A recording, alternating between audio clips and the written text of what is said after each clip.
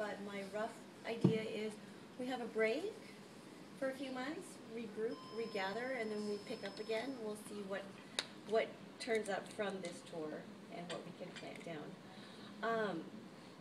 What I don't think any of you know how hard we work to put on a tour and how much goes on behind the scenes. So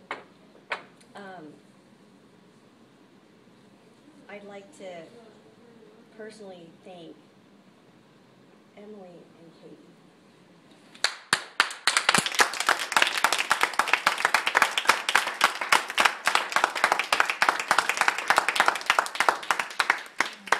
In case all of you don't know, today there are 20 of us, or 22 of us.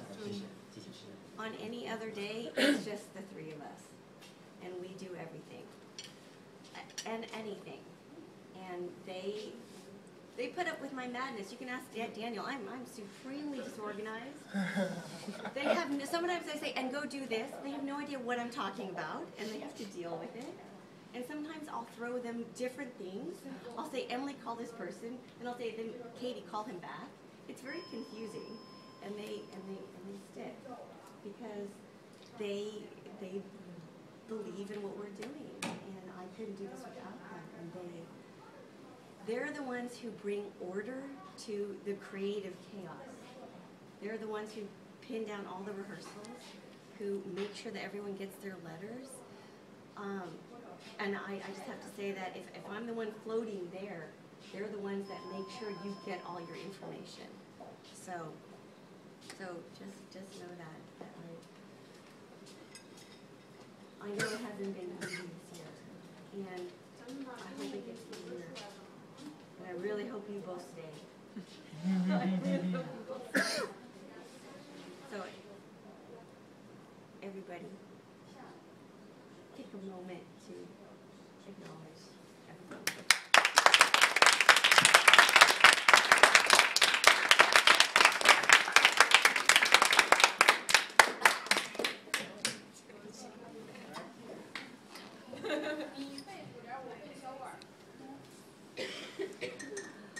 We need to thank Emily's show.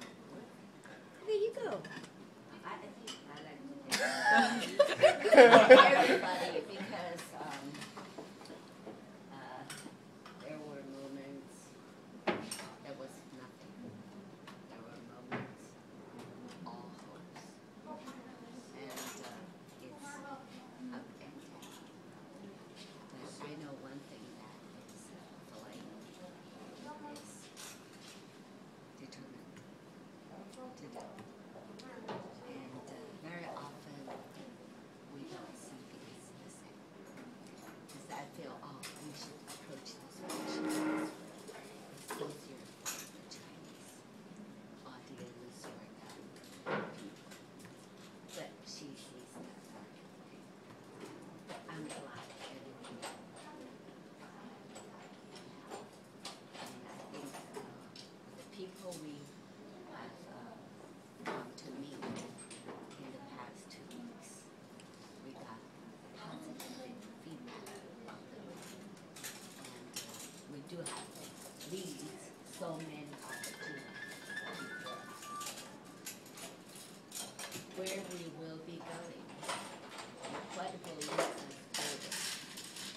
It's big decision, big challenge. We have a grand opportunity before us that takes more work.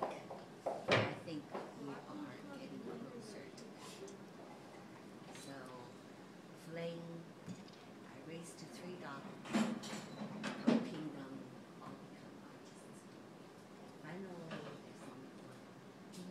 So 1 out of 3, I think that's good enough. So she's the one that really turned out to be an artist. My first daughter was a pianist, but she doesn't touch piano. My youngest daughter is a theater major, but she's not on stage anymore. So Flame's the only person on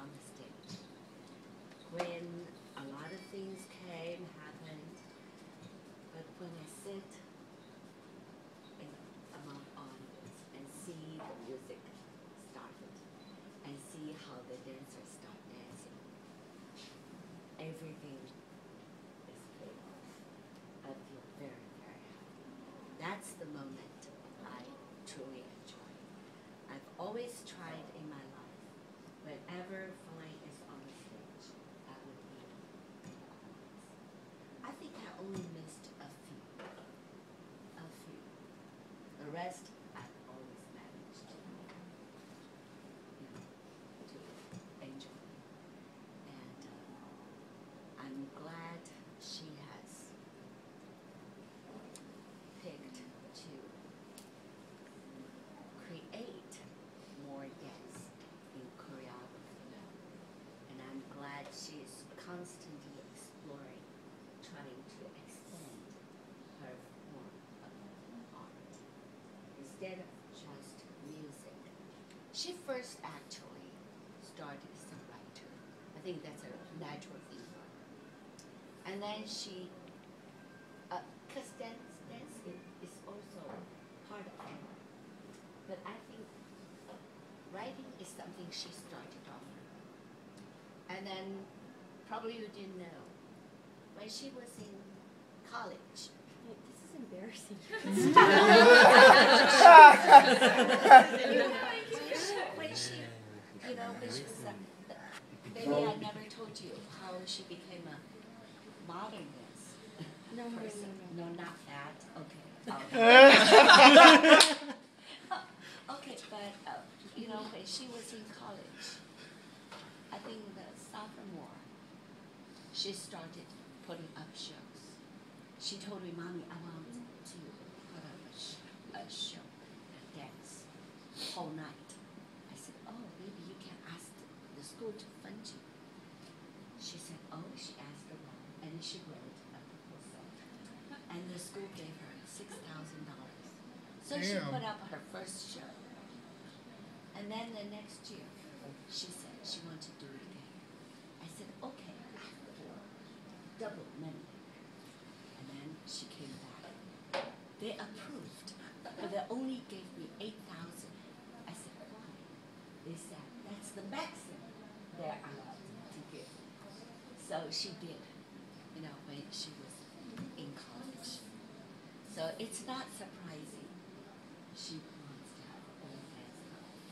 After she danced with this and that company for a couple of years, she wants to not only become a soloist, she wants to have her own company. And now she's not alone as a company owner, but she has all of you. You're all her company. I'm very happy. Thank you.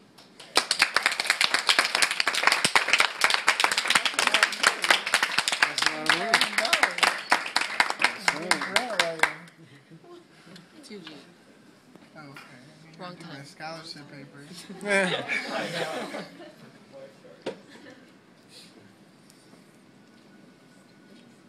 Awfully quiet. Do you want to say something next? No? Yeah. Okay, this is a good one. Simon, at one point, he and his brother lived with us.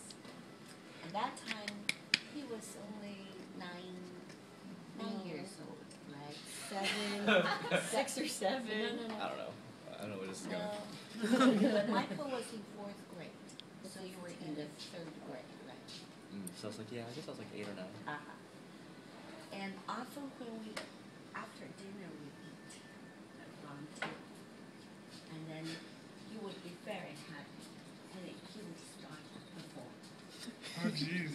He didn't move her. How he did it? He went under the table and started doing there all the time. What were you doing? Like dancing around on the table. Yeah, she would act and do things like singing and talking, all under the table. Get out and do it. No, she insists doing under the table. You're shy. That's a lot. I think he had a thing for performing, but somehow he didn't know that his mother is a very popular singer, a popular song singer. His mother used to perform with Deng Li Jun, when his mother was more popular than Deng Liqun, his Deng Liqun was not as popular in Taiwan because Deng Liqun was more popular in China. But that's way after. But in the beginning, Deng Liqun went together with his mother to perform in the Philippines, in Malaysia. And then his mother met my brothers. And my brother, this is it. No more performance. Shit. So now he's doing it. It's good. He's doing, but his mother is not doing. His mother is very good. When we heard her sing with at some point we all tried to sing Chinese popular songs. And then we couldn't do it in the Chinese way.